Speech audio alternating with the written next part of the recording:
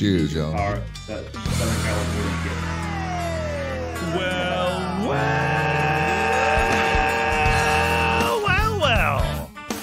Welcome, ladies and gentlemen, to this fine radio program, podcast, and video extravaganza known internationally as the world-famous Smokin' and Toastin'. Hi, Mom. Thank you. I appreciate that. So it's Cruz and producer Adam here on the microphones. And so let me just briefly explain that today's show will be a little different. My partner, Ian, is not with us today. He had a death in the family, and he and his wife are attending the memorial services, so there was just no way for him to pull this off. But we couldn't, just take a week off because we had one of the coolest interviews ever scheduled today. So I thought, you know what? Adam can be on the mic with me. We brought in Tom Harris to be behind the boards and the wheels of steel today. Adam, of course, is our regular producer, but has plenty of podcast experience because he and Tom, who's producing today, do the Tom and Adam's Midnight Variety Hour. Right, exactly. And check it out. I'm not going to try to tell you that it's I will tell you that it's a great show, but it has its low points as well. For example, I was a recent guest. So, just they do what they can. Some of their guests are great and very interesting, and then sometimes it's a slow week and they call me and go, "Can you come in?" So I did. We had a lot of fun, though. I told a few rock star stories from back in the radio days, and it was a fun show. So anyway, welcome to Smokin' and Toastin' show number 248.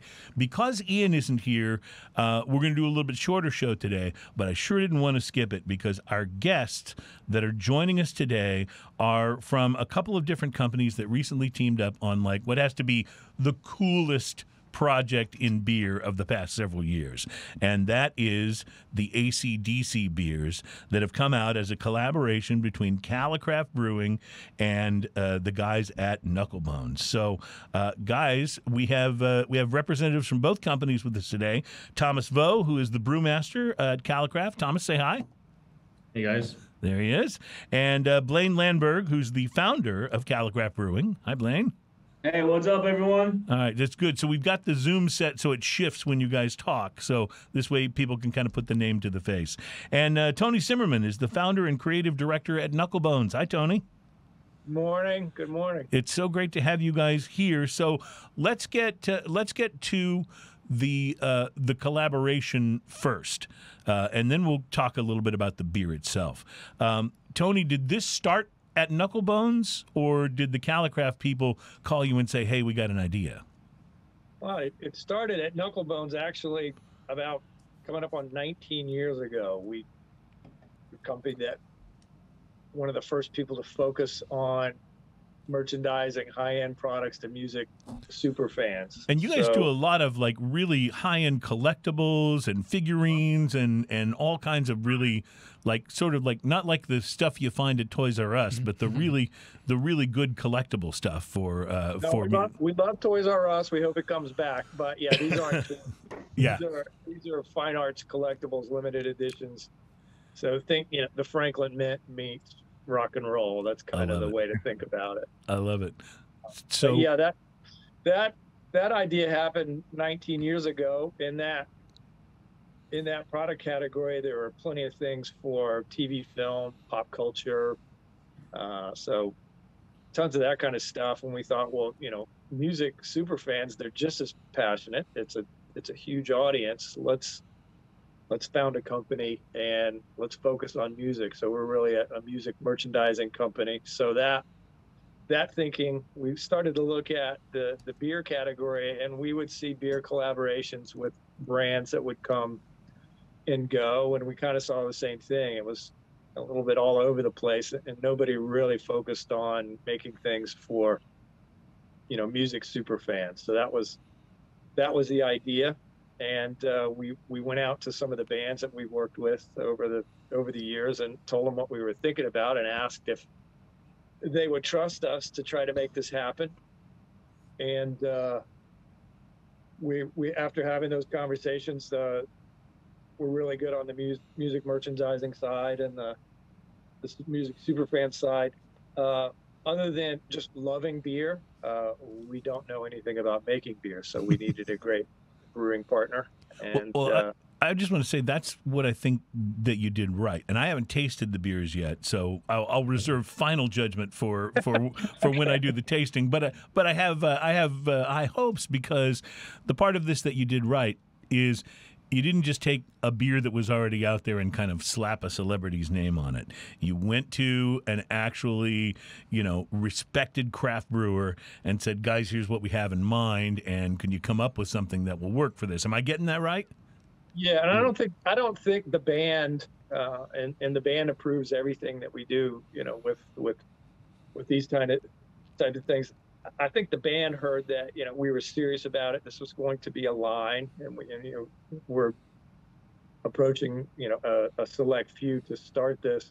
When the band heard how we were going to go about it, I think that was a key element, that we were going to bring, master brewers, and this wasn't going to be something we took lightly just to slap a logo on a beer. Right. It was going to be crafted, and there's going to be themes for the beers that when you taste it, you say, oh, of course, this is T.N.T. This is what it should taste like. Exactly. Yeah, it is really sad whenever you find like your favorite band or your favorite person or whatever, and they do a beer or something like that, and then you try it and it sucks, and you're like, oh man, I really wanted to like this. And then, exactly. Yeah. If you loved, Conor McGregor. Right. And then you tasted that whiskey. Yeah, boy, that wasn't good. No comment on that whiskey. yeah. So, but that's exactly like what Adam's saying. You wouldn't tell him to his face, but no, Connor.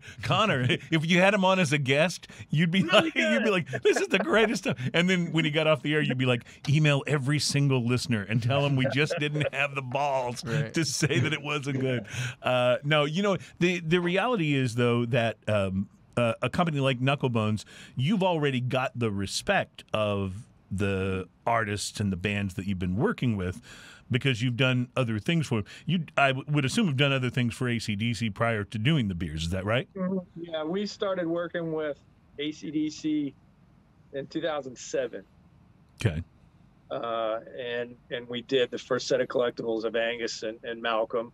Everything we do is a limited edition, so it comes and goes, and then we might revisit a band, and that's the case with AC/DC. We worked with them for 3 or 4 years, and then there was a period we're working with other bands, and I guess about 2 years ago, we contacted them and said fans are really after us for some new things. Would you be interested in the original product line? Is what's called Rock Iconz, so it's a realistic live moment of music, a figure of a performer.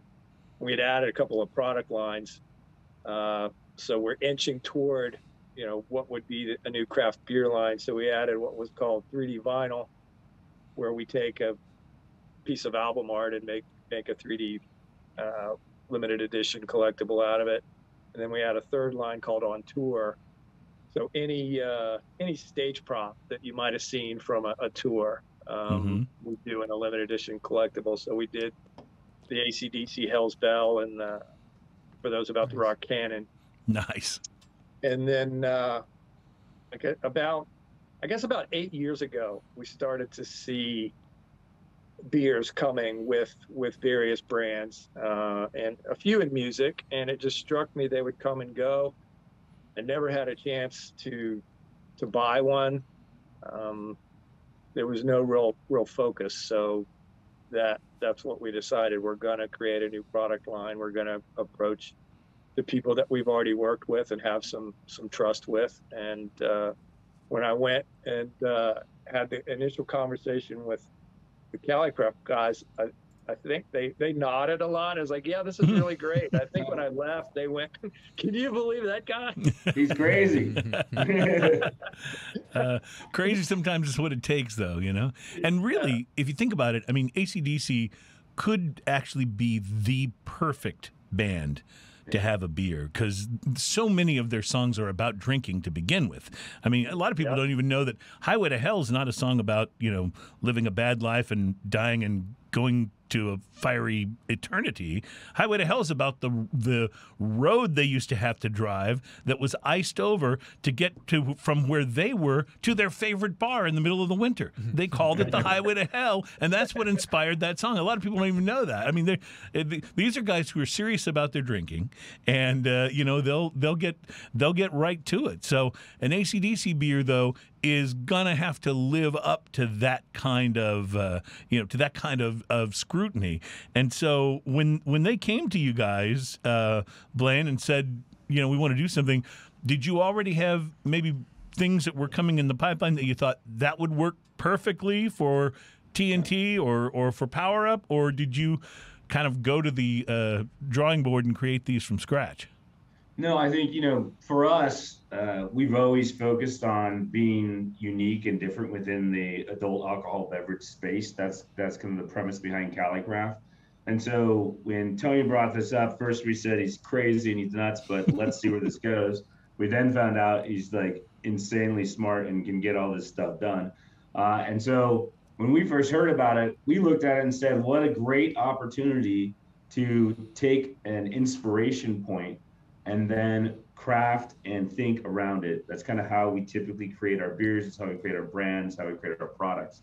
And so when we thought of AC/DC, the first thing we wanted to do was say, hey, okay, do we go out here with Hell's Bell? How do we do this? And with the collaboration with Tony and crew, we came up with this idea about starting with their original album and starting with their most recent album, and then working in towards all the hits towards the middle throughout the time, so that now you're like, well, I can't believe they didn't do Hell's Bell. Well, guess what? It'll be coming. It's coming, yeah. Right.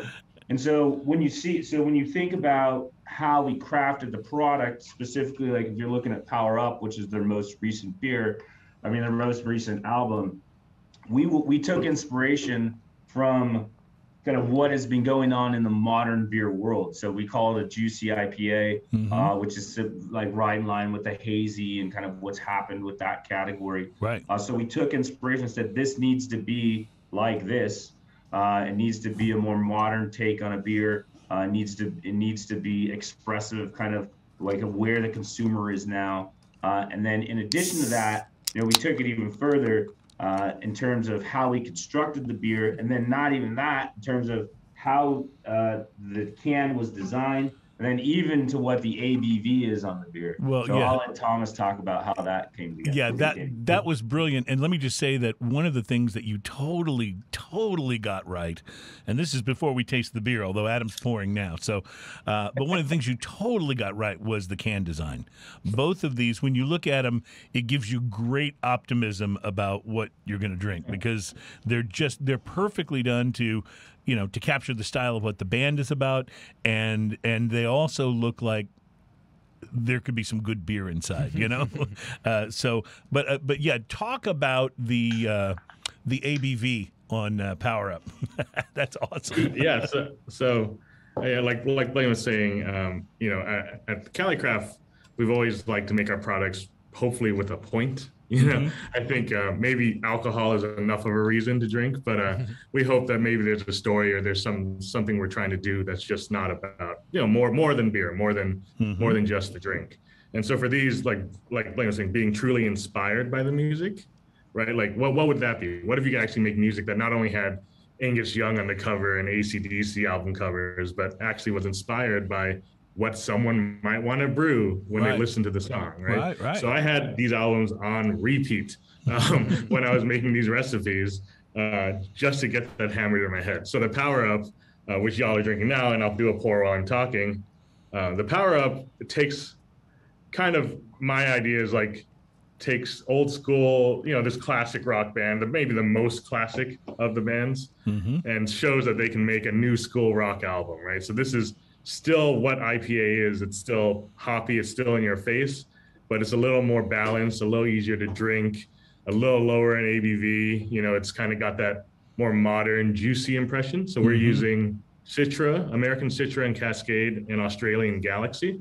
So it's truly like American rock and roll and this Australian, what people thought was a punk band when they first came out. But no, this is a hard rock band coming together and making this new kind of hybrid style that, still you can drink a few of them. It still rocks hard, but it's still like something you can enjoy in a modern context. Well, it is very balanced, and I was going to say you almost took an old school approach to a very modern style of IPA, because this doesn't go off in that extremely fruity direction, although there are definitely some fruity notes, but it's got almost a balance between that East Coast hazy, juicy thing and the West Coast, more hop forward IPA. But the balance is really what makes it happen. What do you think, Adam? Yeah, I love the hops like you get at the midpoint, and then towards the end you get a nice bitter finish, and it just drinks great. I love it. It's definitely refreshing too. Yeah, it's definitely a beer that you instantly go, okay, yeah, this is a quality craft. 100%. I'm not drinking something that's just some sort of promotional thing. This is a real legitimately great IPA. Are these going to be available limited? I know a lot of the things that KnuckleBonz does are available only for a limited time. Are these ongoing, or are they limited or seasonal? So I'll end on this. So these are going to be out in the market. So these are going to wander in the world. I mean, one of the things that we bring to the table is we work with one of the largest distribution networks in the United States and in the world, which is Reyes Beverage. And we also have beers distributed in some of the largest grocery retailers in the world. May it be Safeway, Whole Foods, Costco. That's great. These places. So we always are going to start the first limited release will start at the tap room. We do that for a multitude of reasons. Most importantly, just to make sure that we get everything perfectly right before it goes out into the broader audience, which Thomas and I and with Tony as well for that launch we did.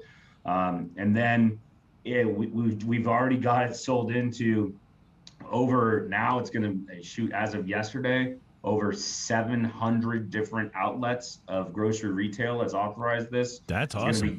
It's going to be, and then we just got confirmations also going into other parts of California and Arizona. And as we build this up, the idea is you start here and then you work it out, because that's really authentic to craft. And you're gonna find this, each of these releases that we do will have a home on a retail shelf. And I can tell you, I'm 23 years in the beverage business. Probably the most excited I've seen some of the buyers I've ever talked to get when they saw what we were doing, the concept behind it, and kind of how everything came together. Well, what you've got going for you here is that people, if they see it at a grocery store or a Whole Foods or at their favorite beer shop, they're going to want to try it because of AC/DC. And then once they try it and it's a good beer, that's something that they can drink on a regular basis, as opposed to I bought it once because I wanted to try the AC/DC beer vibe. You know what I mean? And that's what I think is beautiful about it. So this is hopefully something you guys can continue to provide and continue to make available for a long time. I think it's great. I wanted to ask, though, about the ABV, because on the Power Up on the can, it says that the ABV is 6.66%. So is that kind of just for fun, or is it really accurately 6.66? Yeah. It really is. I had to go to the Crossroads actually and sell my soul to make sure it was exactly 6%. That's a little tongue in cheek. There is a legal ramifications, but there's no reason why you couldn't. We did shoot for that. Yeah. Okay. Fair enough. I did go to. Normally we just round to the 100 pounds, right? But this did go down to the theoretical, 5 pound increment, just to see if hopefully we can get around there. Well, you and a number of famous blues musicians' souls are there at the Crossroads. I think if you that's why the beer's so good. If you manage to pull this off, so that is great. Talk to me a little bit about T.N.T. Here you went with another IPA, this one a double, which makes sense for T.N.T. But one of the things I'm not familiar with is IPA kind of a sweet spot for Calicraft? Is that because a lot of breweries kind of, even though they may do a broad range of beer styles, may have a thing that's sort of their sweet spot, whether it's porters or lagers or IPAs or whatever it might be. Is that true for you guys, or is it more coincidental? How did these come to both be IPAs? Yeah, so I'll talk about the IPA thing, Thomas, if you can talk about T.N.T. So what we know about, so without a doubt, the largest, so we're a craft brewery. AC/DC is partnering with a craft brewery, knowing that in California. In California, in Northern California, right? Where Sierra Nevada started, right? Right. And so, like, the most popular category within craft is IPA by far, not even close. We make a lot of IPAs. It's what we do, but we also know that the consumer that is interested in trying something most uniquely is the IPA customer, because IPA customer is in and of itself, it's very kind of promiscuous in terms of how they drink. And so you're right. We're always trying new IPAs. Trying new things. Exactly. And we also know 16-ounce cans, because they are of the collectible nature and trading nature, is one of the, other than like sours from back in the day, 16-ounce can IPAs, think about the Northeast hazy producers or Southern California, wherever, like, they're innately within kind of their being within craft, the new collectible. Right. And so you had the intersection of two key things: the most popular product within the craft beer consumer, right, which is IPA, and a package and a concept that fits with trial as well as collectible. Hugely and so collectible. Those two things made perfect sense to start. That's awesome. All right, T.N.T. What are we looking at here, and why did this beer get chosen for the next AC/DC beer? Yeah, and kind of segueing off Blaine's last comment, when I describe IPA, I'm like big, bold, brash, in your face. Kind of works with the band. So that was the idea. It does also fit with who they are. So high voltage T.N.T. double IPA, similar to kind of being focused on, the most recent album. We wanted to be inspired by, the first North American release. Albums, and to me, when this came out, if I wasn't lucky enough to be around when that came out, but if I was, I could try to put my head in that and be like, this was big, crazy, totally different than anything else that existed before. This album hitting the U.S. market was that big of a deal. So why not do that with the same style that really kind of, I think, gave birth to, this craft beer movement we're in now, which is, especially for us in NorCal, double IPA, right? Like big, bold, in your face. And so that was the goal: make something that was a bigger, 8.2%. Really kind of old school and rippy, bitter, but also because we wanted to kind of show the length of the music and how the music has still resonated even through all this time. It still sounds fresh. Yeah, when you listen to T.N.T, you're like, it still sounds like a modern song. And so we kind of took a few tweaks to that, made it a little more balanced, used more modern hops, so it has Galaxies in it, and then Simcoe, so kind of the darling of the old school double IPA, then the new school super popular hop, and then made it into a more clear, drier style.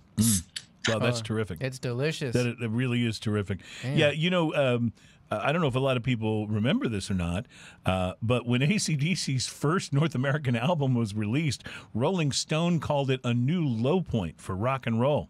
And the band has certainly had the last laugh on this. Yeah. And of course, here they are now with their own line of beers. I would assume, Tony, that you had to send these beers to the guys in the band, send them to Australia so they could taste them before the thumbs up was given. Is that right? Yeah, that's right. Everything that is done in an official capacity with AC/DC is approved by the band, and they look at everything. They're super detailed, and they choose their partners carefully, I can assure you. That it only makes sense because otherwise you're just whoring your brand out and letting anybody that wants to pay you $1 for it, put out inferior stuff. So I would think it's pretty important, but I would also figure that these guys are pretty good at knowing whether beer's good or not. You know what I'm saying? Yeah. Do you know if they're beer drinkers? They know, yes. They know what's good. I mean, AC/DC, think about it, just off the top of your head, a single act that could do a global stadium tour, not an arena tour, but just as themselves. How many bands can do that right now in any kind of music? You could count them on one hand, and AC/DC's first. They're definitely one of them. Yeah, you're absolutely right. Well, this beer, the double IPA, it is very big and bold, but I'm actually pleasantly surprised at how drinkable it is. And our thing is telling us we're running out of time. Yeah, it is. It's really, really fantastic. Can you take that notification off of there? We used the cheap Zoom account instead of the bigger one, so it's giving us little messages. But no, it's very drinkable. I don't want to say the word crushable because I don't think you're legally allowed to say that with a double IPA. But it is really good. So, guys, is this kind of the experiment? This goes well. There will be more AC/DC beers. I would, yeah, absolutely. I mean, I would think one of the things that I can tell you right now, it's gonna go well. It's gonna go well, yeah. Yeah, it's gonna go well. I mean, I've been in beer for over a decade, and I've been in beverage for over 2 decades. So you got to know when you got something that's gonna work, and what's working is us working with Tony as like just a kick-ass partner who like understands like where we want to go with it. He has a great vision in terms of what bands fit into this concept, and then how to kind of start the process with the bands and where we should start. And then we take that and get inspired by the liquids. And as long as we keep true to that, we keep true to like how we come up with the concepts of not just the beers, but also the bands and how we release them. Right. I think we're in for a really good ride for the next 3 years. Well, these beers definitely taste as good as AC/DC sounds, so it's a perfect. And that's refreshing to hear them say that, because I wish every celebrity / product would be kind of that way. It's just nice to hear. And this T.N.T has a really great correct me if I'm mistaken, but like a malty like backbone in it. Is like, did y'all choose that on purpose? Like, is like balanced like that? So that actually came directly from one of this, when we were designing the beers, Tony told me a story about, AC/DC, when they would have to play shows when they were first starting, they also had to make sure they got butts out of seats. So they actually got people dancing and rocking, right? Like it wasn't just about rock. It was about, having fun and letting people cut loose. And getting the move, I think when you see double IPA, you think big, bold in your face. But that doesn't mean you can't have it balanced in something that's also, crushable. Maybe I'm not allowed to say that, but super easy to drink, super juicy. Yes. But still in this old school style, right? So you're having like a modern style mixed with old school, then an old school style modernized. Nice. Well, so that's what we wanted to do, is show that how timeless the music is and how the band is, after all these years, still cranking out new albums that are really hit to the core of what rock and roll is all about. Well, guys, just like we keep the AC/DC albums in rotation, I'll be keeping these beers in rotation as soon as they're showing up. These will be in the beer fridge for sure, and we'll be looking forward to seeing what else you guys do. They're both very well balanced, both really delicious. I'm kind of the IPA guy here on the show, so I can tell you these definitely make the cut for me. They're really, really terrific, and we look forward to more AC/DC beers in the future from you guys. Real quick, let's get some web addresses for both the brewing company and for KnuckleBonz. Go ahead, give us the Calicraft. Yeah, so you can find us at Calicraft, www.calicraft.com, on Instagram at Calicraft, and on Facebook at Calicraft Beer. If you message any of those, I will be the guy responding. So awesome. Awesome. And for KnuckleBonz, Tony, how do people find your site? And I'm going to assume your site, we can not only see the beers, but we can see all the other cool collectibles you've got as well. Absolutely. So it's Knuckle like on your hand, KNUCKLE. BONZ, like zebra, KnuckleBonz.com. And you can get at all our socials from there. And you see what we're doing with AC/DC. And actually, right behind me here, I'm already working on the next beer release. So for me, the beer gets set up and it's launched, I immediately go on to the next one. So we've got another launch that's coming this fall with a band. I think you'll know and agree that it's a perfect marriage of brand and lifestyle and coolness and some great beers and great themes. Well, definitely let's stay in touch, and when those things are getting ready to come out, let's make sure we get a chance to tell people about them here on the show. Absolutely. Guys, thank you so much to all of you for being on this with us today, and we'll do this again. Calicraft, I'm a new fan. I'm going to be looking for, we do get a lot of California beers. We're based out of Houston, Texas. We do get a lot of California beers here, so I'm going to be on the lookout for you guys' stuff because I want to taste some more of what you've got. Mm-hmm. Awesome. Appreciate it. Thank you. Thank you, guys. Appreciate it. And Thanks, good y'all. luck. Good luck with the rollout of these AC/DC beers. They are terrific. Rock on, man. Keep doing it. Well, thank you to everybody for joining us for this abbreviated version of Smokin' and Toastin', number 248.